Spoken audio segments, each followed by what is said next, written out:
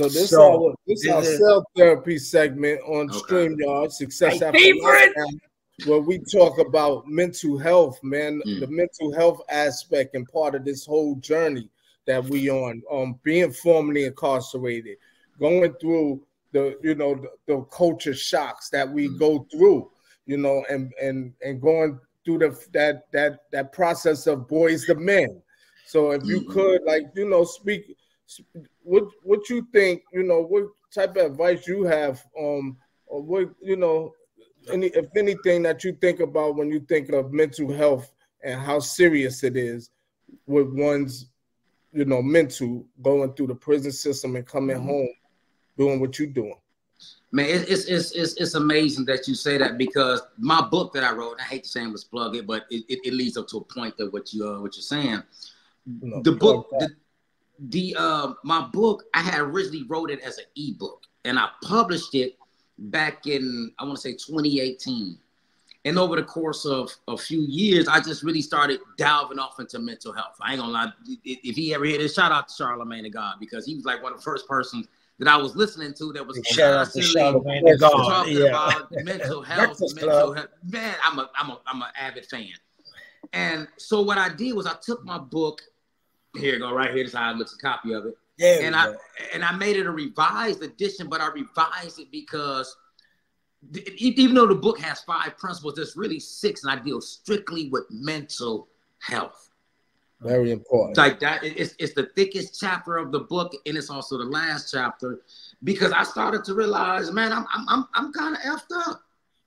Like I can't hide it. I know internally what's going on with me when I look in the mirror. Right. What, you gonna say something? No, I'm listening. Okay. I'm let you finish that. And I knew that certain things that I was dealing with now that I'm out, I couldn't really deal with them like I would inside, because now there's a whole different mindset, a whole different environment. Like, one of the things that I'm still trying to break this habit to this day, but I know it's all dealing with mental health.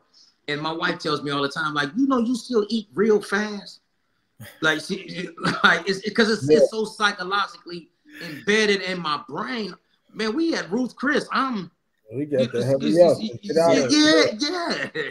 So so like now that we out, I still, once again, it's been going on 12 years that I've been trying to psychologically break this habit. This is just one that I know is there, because I look up, everybody still eating. Like, hold on now, like y'all wasn't hungry, but the whole time it's because you got that couple minutes in that child hall to scarf down this food and get back to that cell.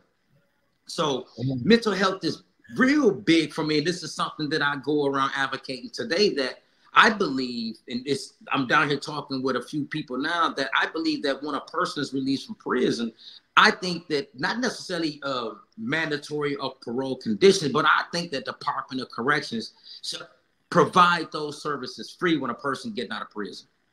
Absolutely. Because I could be messed up from losing my mother, losing my father, losing my grandfather, losing my stepfather.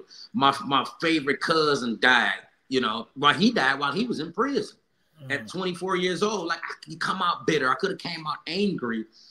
And don't get it twisted. Those emotions were there, especially when I saw certain people that I hadn't saw in 17 years. And it's like, whoa, what were you? But I just never allowed that to transmit itself in my action. Don't get twisted. I would think about it.